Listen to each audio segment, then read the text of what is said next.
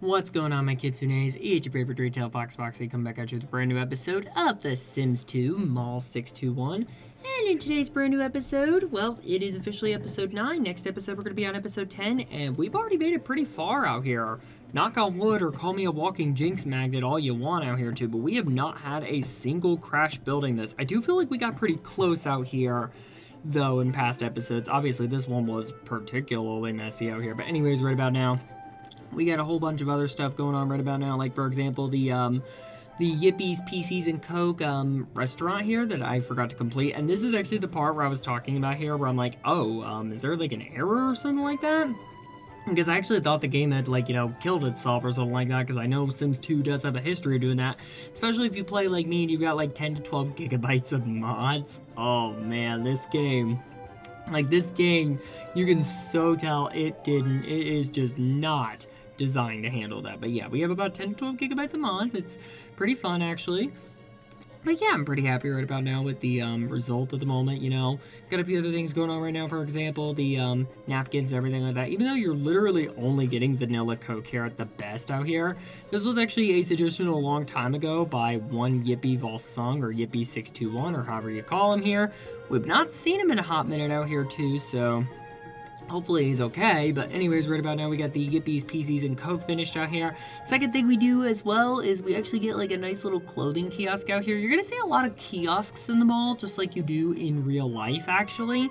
I think the next one I'm actually thinking about making like a stuffed toy, or like, you know, some sort of like toy kiosk or something like that, because I know those exist. I know we're going to also be right next to where the KB Toys will eventually go, and yes, we are going to include KB Toys out here too. We are going to make sure it's open because, you know, screw real life, this is a freaking video game, and quite frankly, that was a shop that was taken away from us by a private equity firm. Also, did I just see the counter with the Fennekin on it completely disappear in the footage? Oh, that can't be good. That cannot bode well for the future of this mall build out here. But we still got a lot of shops left to go. We got the Red Wolf Bubble Tea. We're actually about to have an entire section of minor shops completed out here. We are going to get to the Anchor interiors pretty much last out here, partially because I've yet to actually build the signs for the Anchor interiors yet. I've yet to actually do them in Homecrafter Plus, but definitely getting closer to completing Season 1 of this here too. And yes, there is going to be a mall build for Season 2. I did mention the possibility of future mall builds as well too, although I don't think in the future they're going to be, like, you know, the same size as this lot, or at the very least if it's not an American style mall out here too, because obviously for an American style mall you need things like parking lots. Like, there's like parking requirements that we have here in North America, like USA and Canada particularly are notorious for this. I'm just going to say right here, I'm just going to say right now, why do we have this? We act like everyone needs a car, but that's just not the case, if we're being honest. I'm happy using my own 2 hind paws to get around because I'm a biped and I can actually walk on my hind paws, and I don't know why I call them hind paws in hindsight out here. But I digress out here too. Like, worst case scenario, I'm gonna get a bicycle. Like, I'm just, you know, not in the... I'm never really in the right state of mind. It's kind of like learn to drive, you know? So it's really kind of not an option for me. But anyways, outside of that too, there are other mall locations I'm planning to build as we build this Red Bull Bubble Tea. I obviously mentioned Europe's shopping arcades. I think some of you guys actually suggested to look at a mall, I think in like Central Europe out here too, Europe's largest shopping mall. I'm really interested in that. I think it was Thales who suggested that, so I'll have to take a look into that. And then on top of this as well, there's also the SM malls, which are gaining traction in Southeast Asia. Definitely want to look into making something inspired by that. Although I mentioned it in a previous episode, I'll mention it again. You're not going to catch me dead working with Marlboro kiosks out here. That would never fly where I'm from, and I'm pretty sure I'd also get in trouble with YouTube for it as well, so it's probably for the better I actually don't attempt to do it. But I digress out here too. We're finally getting to these little booths over here, and there's a few other things that I wanted to do as well. Like, we got the little booths over here, and of course, you know me, I gotta have the tiny booths on top because they look really cute, and plus, you know, they scare, like, well, actually, I don't want to say they scare the X away, but, I mean, just thought they looked tacky back when we were together, so you know what, I'm gonna use them anyway. But anyways, we get this, what was it again? We got this Sonic, and we got this Tails, and of course, it can't be Red Wolf Bubble Tea without an Ace Pride flag, because the person who this was made as a birthday gift for, I believe, like back in 2023, actually is, I believe, on the Ace spectrum out here. So I figured we use the Ace flag. If I had a Demi flag, I would absolutely use that as well. Unfortunately, though, no one's really made a recolor for that outside of Sims 4 because, you know, after Sims 4's release is when we started getting the wave of pride flags out here. I think there's like several hundred of them now, and I have, of course, all of them in Sims 4 because why wouldn't I? I mean, come on, man, why wouldn't I? But yeah, we got this media market over here. We got pretty much everything that we need. And I think it actually is looking pretty good. We do not get this shop done today, by the way. I want to be perfectly clear on this. No, we don't get this shop done, but it is definitely coming along nicely.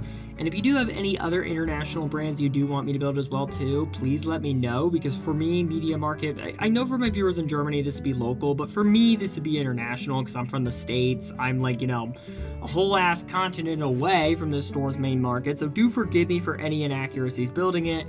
But I am open to suggestions for other international brands for this mall too, because you know what? I feel like it makes sense out here too. Even though it's a USA style shopping mall and you're really not gonna, like, you know, a European business is gonna have like a hard time competing when everybody needs like a car to get everywhere and whatnot. That's actually a reason, or at least highlighted a reason why a lot of our malls are dying in the US out here too. I wonder why we don't fix it. Oh, that's right, lobbies, I forgot about that. Not the time or the place to discuss that, and quite frankly, given last Tuesday's events at the time I'm recording this commentary, I think it's time to put that behind us a little bit, kind of like de-stress out. That's at least my goal at the moment. Obviously, right now we had a few casualties within this community. I'm coming off of a mental health break myself, so yeah, ain't that a stinker. But anyways, right now we get this video game section out here too, and I think we also have a planned movie section. I was actually trying to build a what was it again? Magazine section, but that never really kind of like fell through, so that's not really great. But yeah, what I did was I put the mainstream consoles out front and I put the retro stuff in the back.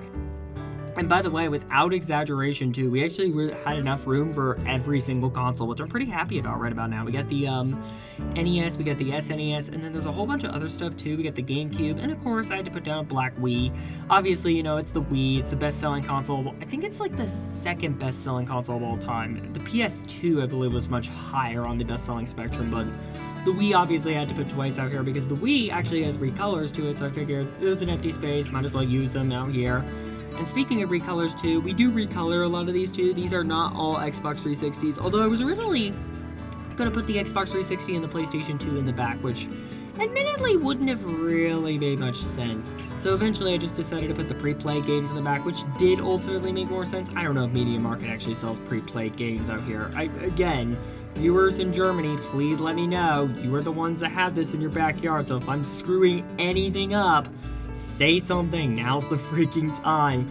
But anyways, we're starting to get pretty close to the end of this episode out here as we start to place down what will eventually become the movie racks out here. I actually have a blockbuster set.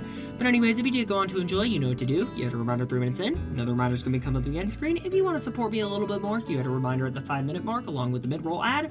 Until next time though, take care for now. Take care. Bye for now and have a great day or night. No matter where in the world you may be, I cannot get my commentary right today.